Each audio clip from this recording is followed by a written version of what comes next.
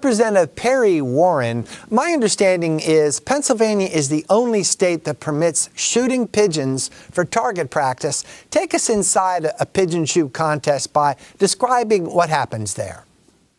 Well, pigeons are gathered up by the proponents of a pigeon shooting contest and then trapped, gathered, held, and then released for the purpose of being shot at, like a person might do a clay pigeon, except in this case, we're not talking about clay pigeons. We're talking about real, live, breathing, flying pigeons. And how's the pigeon shoot competitive? How do they go about scoring such a contest? Well, my understanding it's based on kills or targets. The pigeons aren't actually always killed. So, in fact, sometimes the pigeon shoots are over water. So the bodies aren't retrieved and not necessarily known whether a pigeon is killed or not. But there's a scoring system based on strikes of the pigeons by the shooters. Now, the bird is released from a box, and so how close range is the shooter when the bird is released from the box? When the bird is released from the box, is my understanding, I haven't been to a pigeon shoot. Okay. My understanding is the bird is very close in proximity to the shooters because it is being released from the ground to fly above to serve as a target for the shooters. And what kind of weapon are the participants using at these pigeon shoots? Well, they're using guns, firearms. Well, for example, is it a shotgun, a rifle? Yeah, shotgun, rifle. I don't think they're using handguns. Now, can you tell us about the participants that attend these shows? Who are they, demographics-wise? Are they these young men, older men, for example? Tell us. So I haven't studied the demographics of the pigeon shoots. There used to be a number of pigeon shoots hosted by gun clubs throughout Pennsylvania and in other parts of the country, although, as you alluded to, as far as we know, Pennsylvania is the only state that presently does not prohibit pigeon shoots. So, and then again, as far as we know, there's one regularly scheduled pigeon shoot still here in the Commonwealth of Pennsylvania. And although it's operated by an entity known as the Philadelphia Gun Club, the shoot itself happens right here in Bucks County, where I'm located and where I represent 5 towns. And where do all the pigeons come from anyway for such a contest? Somebody has to supply them. Well, so, I don't know if they're supplied, but several years ago, the New York Bar Association sent a letter to then Lieutenant Governor John Fetterman with copies to then Governor Wolf and the leaders of the respective House and Senate caucuses, describing the practice of people coming to New York City and gathering, trapping pigeons by scattering food and then capturing them in a net for the purpose of transporting them back to Pennsylvania for pigeon shoot contests. And the gist of the New York Bar Association letter was, please stop this. And it even says, what it may seem odd that the New York Bar Association is sending this letter to Pennsylvania, but the pigeons are actually being captured in New York for the purpose of being brought to Pennsylvania for a pigeon shoot, and that's unlawful under New York law. And about how many birds are killed at a typical pigeon shoot? Has anyone attempted to put a number on it? Well, according to a reported case by the Pennsylvania Supreme Court from 1999, there are 4,000 to 6,000 pigeons become the target of gunfire in a pigeon shoot. 500 or so die immediately from their wounds. Hundreds of others fall within an encircled target area and are then killed by various methods, which the court describes in somewhat drastic detail. And others, though, outside of the targeted area, outside of the encircled area, just die eventually from their wounds, from starvation, from thirst. Now, again, my understanding is that the last remaining pigeon shoot takes place at a club in your district. And you already mentioned it, the Philadelphia Gun Club. And try to give us a visual there. How big of an event is that? How often does it happen? Are there protesters there? So it's not actually in my district. I represent the communities of Lower Makefield Township, Newtown Borough, Newtown Township, Upper Makefield Township, and Yardley. The pigeon shoot that I've been made aware of by the Humane Society is actually located in Bensalem, which is a town several miles away, which borders Philadelphia. The gun club itself is called the Philadelphia Gun Club. I did not. I've lived in Bucks County this time as an adult for 25 years. I was never aware of the existence of this pigeon shoot in Bensalem as a Bucks County resident. So it's not something that you see in the Bucks County Courier Times or hear about on WBCB radio or our local online media. It was brought to my attention by the Humane Society of the United States. And again, several years ago, there were a number of pigeon shoots in Pennsylvania. And my understanding, and I believe their understanding, is this is the only one that remains on a regular basis. And I believe it's roughly annually, but I'm not certain of that. Again, it's not widely publicized. Well, I understand some of these pigeon shoots do go back several years, and the one at the Philadelphia Gun Club, Annie Oakley participated in that. That was a long time ago. Really? That kind of publicity certainly must have had an impact on the public's imagination. Yeah. And have the shoots in recent years, have they shrunk in popularity, or have they gotten more popular? So again, my understanding is they've become less popular, fewer people participating. There's with greater awareness and greater, I think, consideration of the rights of animals and considering other laws and regulations that proscribe animal cruelty, like banning cockfighting and dog fighting, and the case that involved Michael Vick several years ago, I believe have raised some consciousness, not only among people who say, "Oh, this is horrible, this should be stopped," but also among people who maybe looked at the practice in a different light and thought, "Well, maybe this is something that we as hunters or sporting enthusiasts really shouldn't be doing anymore." Are you aware of confrontations between protesters and pigeon shoots at the Philadelphia Gun Club? I'm not. I have not become aware of any confrontations. Now, the pigeon shoot that a lot of Pennsylvanians can recall was in Higgins, Pennsylvania, and that was in Schuylkill County. And that used to get national headlines, and there were protests, arrests, and what finally shut that down? So I believe that is that Higgins Park. I'm talking about Higgins. Yeah. Yeah. So that was the pigeon shoot that was the subject of that case that I referenced from by the Supreme Court in 1999, in which the court really described in detail words like throwing or smashing them against objects on the ground, crushing the birds by falling them, and suffocating them by the birds. These are birds that have already been shot, but haven't died yet. The Supreme Court really used graphic terms to describe the practice. And again, it's my understanding that the pigeon shoots at that location have ceased some years ago. So, Representative, let's understand more about your proposed legislation. What does your bill do about live pigeon shoots in Pennsylvania? So there are currently animal cruelty statutes in Pennsylvania that prohibit acts of animal cruelty. I already mentioned or alluded to dogfighting and cockfighting, and they simply aren't mentioned. Pigeon shoots aren't mentioned in our animal cruelty statute. Now, a prosecutor could take the position that the language is broad enough that it would encompass pigeon shoots, but they haven't.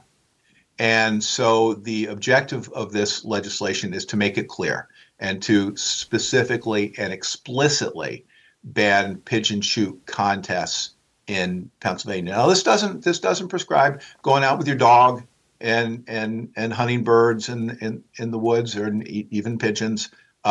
It prohibits these scheduled contests in which pigeons are simply slaughtered.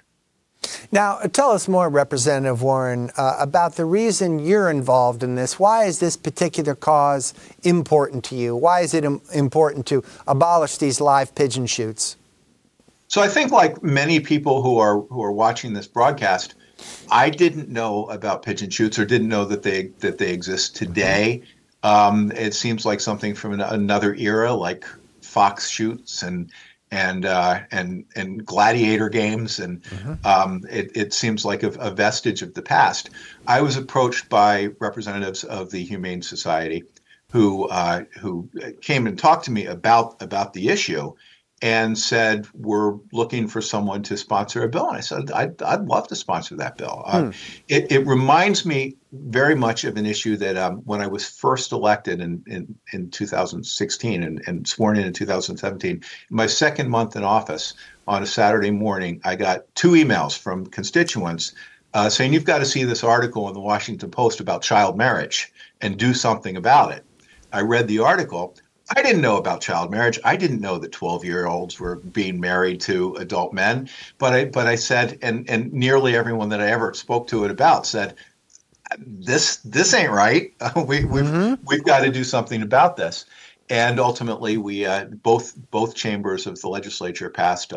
I introduced the bill originally, and then there was a significant Republican majority in the House of Representatives at the time. A Republican member, Representative Jesse Topper, and I worked together on the bill, and he reintroduced the bill in his name. And it ultimately passed unanimously in the House and Senate and was signed into law by Governor Wolf in 2020. So very much. This is the child marriage bill you're still talking about. The child marriage bill, yes. Very much like that. Pigeon shoots, when I found out about pigeon shoots happening, not necessarily in my backyard, but not so far away, I had a similar reaction. This is something that in 2023, I guess it was last year that I first introduced it. This is something that should be stopped. And when we talk to people about it, when people become aware of it, like viewers today, almost uniformly, people say, "Oh, I can't believe that's happening." Yes, we should prohibit that. Well, and so I had that reaction and said I'd be happy to sponsor this bill. Under your bill, then, what's the penalty for having a pigeon shoot? Is that included in your bill? It is. It's a summary offense, so it would be the penalty would be along the lines of the summary offense in criminal statute. It's a relatively minor offense. Nobody's going to prison. It would most likely be a fine.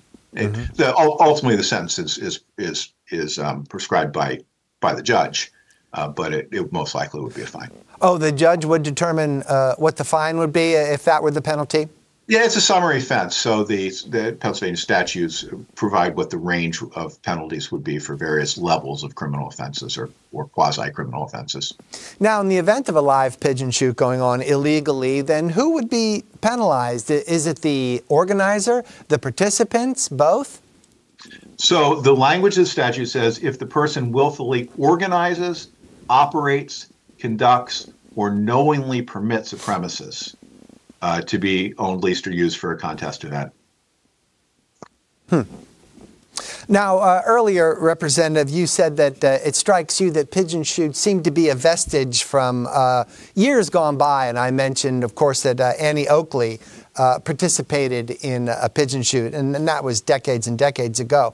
So it's been several years since lawmakers voted on pigeon shoots. So it seems like this had fallen out of the spotlight, at least for a decade, and now it's back. I wonder why that ebb and flow. So the history of the legislation is actually quite interesting. I serve on the House Judiciary Committee, and the House Judiciary Committee passed this bill, not unanimously, but with bipartisan support a couple months, 2 months ago. And the representatives of the Humane Society brought to the hearing a copy of the original bill, which was introduced in 1987. And we have one member still in the House of Representatives, Representative Robert Freeman from Easton, who was in the House in 1987. And I looked at the bill, and he was a co-sponsor. Some 37 years ago, he had signed on to that bill, and I mentioned that to him when we went up to the floor of the House, and he said he remembered. He remembered when that bill was first introduced. And then Senator Roy Afflenbach. Afflenbach. We know yes. him. Okay. Yep. Good man. He was a proponent of the legislation in the early 2000s, and he's actually come to talk to me about it in his civilian capacity. And the bill was, my understanding is the bill was voted upon in the Senate in or around 2014. and passed at that time in the Senate with bipartisan support, although not unanimously, and never received a vote in the House of Representatives during that term, and hasn't been voted upon again. I think that the Humane Society recognized that this was a good time to rejuvenate this language or this bill, this cause, bring attention to it. I think public sentiment is in support of ending pigeon shoots, and they saw this as an opportunity, and I agreed with their assessment. Now, Representative, this may call for some speculation on your part, but how did pigeon shoots get left out of PA animal cruelty law anyway? Any theories? So it was a long time ago. It could have been an oversight. It's the kind of thing that could have happened in negotiations to get enough votes. As the governor has said, the numbers are 102, 26, and 1 to pass legislation and get it signed into law in Pennsylvania. It may have been part of negotiations in order to get an animal cruelty bill passed to accept or leave out pigeon shoots from the bill. I don't know the legislative history. It's an interesting question, though, and perhaps for you, on both our ends, it's something we could look into. Yeah. Oh, well, let's consider the journey of the legislation you've had. And as far as the committee is concerned, has this gone through the committee yet? And if so, what's next? Yes, it passed in the House Judiciary Committee, and it passed. I believe it was, so there are 25 members. I would say it probably passed 16-9, give or take a vote. And with that, it's now teed up, having passed in committee and been sent to the full House. It's now teed up to go on to the legislative voting calendar in the House. It's up to ultimately the House leadership. As you know, not every bill gets voted upon, right, even after it's passed in committee. It's now up to House leadership to put it up for a vote and see where the chips fall. Can you tell if the House leadership is showing any priority to getting this bill done soon? So, in all candor, I can't say that priority is the word, because the bill did pass in committee some time ago, and it's not gone onto the calendar yet. But it's certainly a subject of discussion, and I know our friends at the Humane Society are working very hard to convince both leadership to put the bill up for a vote, or run the bill is the lexicon that we use, and to encourage all members to vote for it. So whenever the bill is considered by the full House, just what kind of debate are you anticipating? Are there certain points that you're ready to argue? So I often find that when it's the floor of the House or in committee and you think the bill's going to pass, oftentimes the less said, the better. So I don't know that I'll be making arguments on the floor. I'll have to feel the room to make that decision. In terms of arguments against, I'm not really make a practice of making other people's arguments for them. But I don't think there's a whole lot that could be said in support. I think if I were someone who were going to vote against this bill, I'd probably just push the no button and not talk about it. All right, understood. Well, let's consider the views of one of your colleagues, and that would be Rob Kaufman. And he anticipates that putting this bill through, which would outlaw live pigeon shoots, it would be a slippery slope, he called it, towards gun restrictions. How do you view that opposition? So Larry, I support gun safety legislation. In fact, another bill of which I am the sponsor would require universal background checks and close the so-called gun show loophole. That bill passed last year. I think it was in May it was just over a year ago. We celebrated it was a metered celebration. One, that we had finally passed a universal background check bill in the House a year ago, but countered by the fact that it hasn't gotten a vote in the Senate or in committee and Senate, has not moved through that part of the process. So I support gun safety legislation. I wanted to make very clear, though, in this legislation, this is not a gun bill. This is not a gun safety bill. This is not a gun control bill. This is not a restriction of gun rights. This bill doesn't involve the Second Amendment at all. And in fact, when drafting legislation, there's various words that get kicked around, and drafts of legislation in other states that we have a look at. And I took out of the draft any reference to firearms, because this is not a firearm bill. This is a prevention of animal cruelty bill. So I would counter that by saying it's not a slippery slope. It's a separate issue, and if it's a slippery slope at all, it is to further enacting humane policy with respect to live animals, not addressing guns at all. Let's consider the perspective of Governor Shapiro. Has he indicated anything that he would do about live pigeon shoots in Pennsylvania? So I have not gotten a definitive no aspersion here. I haven't asked. So I do not know what the governor's specific position would be. Let's change the subject to something completely different here, Representative, and consider legislation you're working on that has to do with single-use plastic bottles. Now, I understand the bill passed the House about them. So tell us in simple terms, what is that bill about? So that's another bill that passed in this case in the state government committee, and in the House. That was a bill that if you'll indulge me a little bit of background, I get thirsty, and when I fly most of my life, I bring a lot of extra drinks on a plane with me. Post 9/11, you can't bring. I can't bring a 12-pack of Diet Coke and a bottle of water from home through TSA. So you got to get through TSA and then try to find something to drink, and the prices are high. And a few years ago, we were flying out to Jackson, Wyoming, to visit national parks.